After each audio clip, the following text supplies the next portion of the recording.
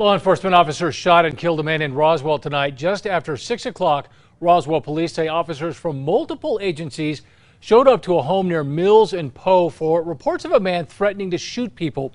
They say officers found that man outside with a gun and opened fire, killing him. To me, it sounded like fireworks.